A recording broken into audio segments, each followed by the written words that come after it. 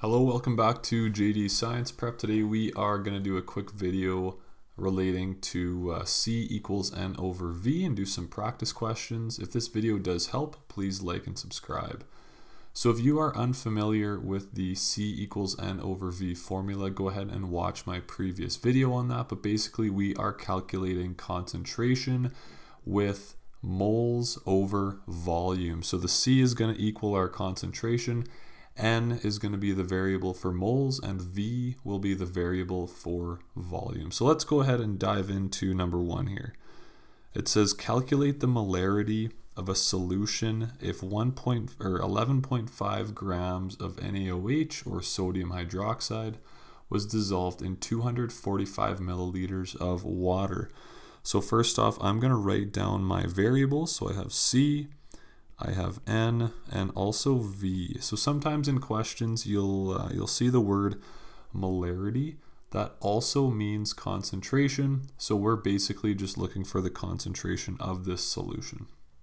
So first off, I see that we're actually given grams rather than moles. So my first order of business is going to be to convert 11.5 grams of NaOH to moles of NaOH. So let's go ahead and do that. So first off, we'll write down what we know. We have 11.5 grams of sodium hydroxide, and we're going to need the molar mass of sodium hydroxide. So if you want to pause the video, go ahead and calculate it. If not, I will give you the molar mass right now. So on top, we have 1 mole of NaOH, and that is equal to 40.00 grams of NaOH. So in order to calculate the moles of NaOH, we're going to go 11.5 divided by 40.00, and what you should get is 0.2875 moles of NaOH. So we can go ahead and start to fill out our variable list here. We have moles now. We have 0.2875 moles of NaOH, and we also have the volume. So key thing here is, remember, when we're doing these calculations, I mentioned it in my last video on this topic, but we can't have milliliters. We want to be working with liters. So if we were to convert 245 milliliters to liters, we are going to get 0.245 liters. So we have both of the variables we need. Let's go ahead and throw it into our formula. So we have C equals N over V.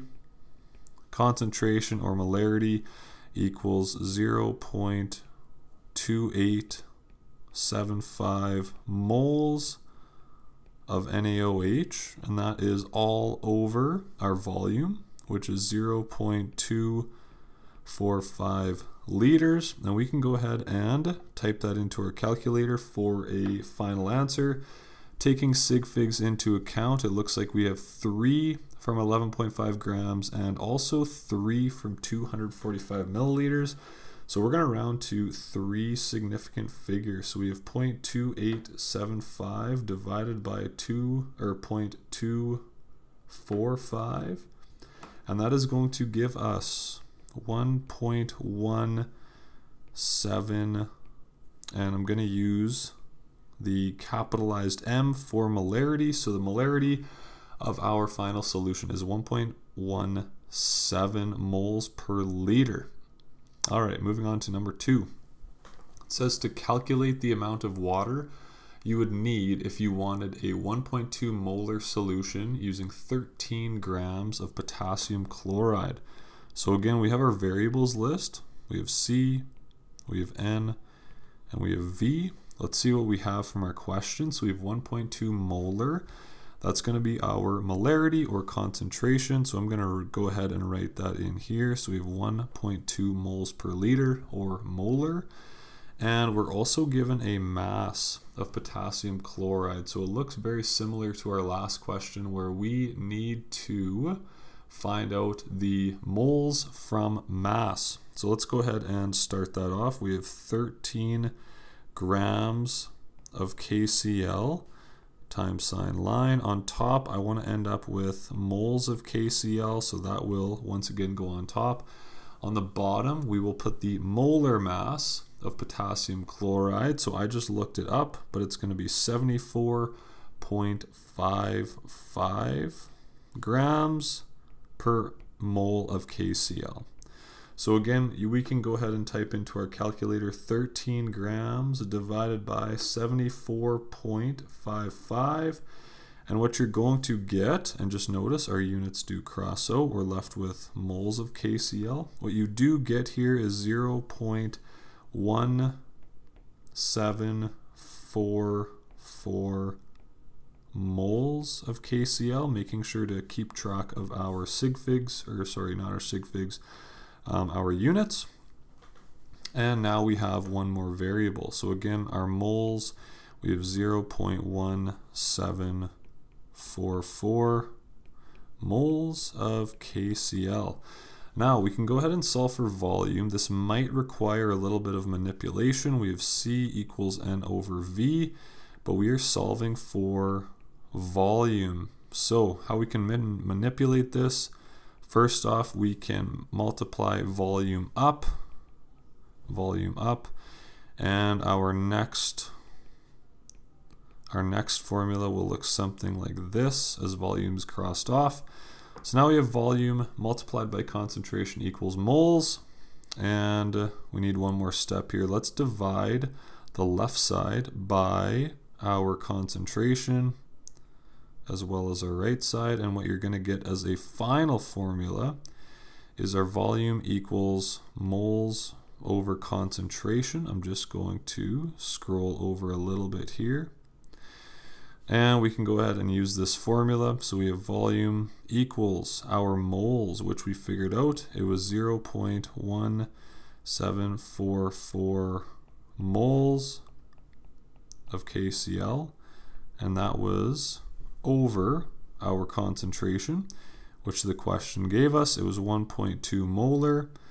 Finally, we can go ahead and calculate this. So again, we have 0.1744 divided by 1.2, and that's going to give us a volume of 0.1453 liters. But let's just take a quick look at significant figures here. Looks like we have 2 in 1.2 molar and 2 in 13 grams. So I'm going to convert this to, or round this to 0.15 liters. And another way you can actually look at this, if you want to convert to milliliters, you will just multiply by 1,000, and what you should get is 150 milliliters. So that's how much water you're going to need to create a 1.2 molar solution with 13 grams of potassium chloride. Okay, let's get into our third and last question. It says to calculate the mass of calcium oxide you would need in order to make 410 milliliters of a 0.80 molar solution. So we have C, we have N, and we have V. So our concentration here, the question gives it to us. We have 0.80 molar. We also have the volume. I'm going to go ahead and convert this straight to liters, which is 0.410 actually. 0.41 liters. This 0 is not significant. And finally, we're going to be finding out moles and then converting moles to mass like the question wants us to. So again, our formula is C equals N over V. We're going to be solving for moles, so we can multiply volume over to the left side, and our formula now is volume multiplied by concentration equals moles. So we can go ahead and put that in. Our volume is 0.14 0.41 liters. Our concentration or molarity is 0.80 molar. And let's go ahead and type that into our calculator. So we have 0.41 multiplied by 0.8, which gives us 0.328 moles of calcium oxide. But remember, the question asks for mass, so we must convert our moles of calcium oxide to mass. So let's go ahead and do that. So we have 0.328 moles of CaO times sign line. This time our molar mass is going to go on top because we want to end up with grams of calcium oxide. So 56.08 grams. Oops, that's not right. We have 56.08 grams of CaO for every 1 mole of CaO. Our units will cross out. And we can go ahead and multiply 0.328 by 56.08, which gives us 18.39 grams of CaO. Let's check our sig figs really quick. We have 2 in our volume, we have 2 in our molarity. So we are going to round to 18 grams of calcium oxide as our final answer. Okay, folks, that is the video. If it helped, please like and subscribe. Thank you very much.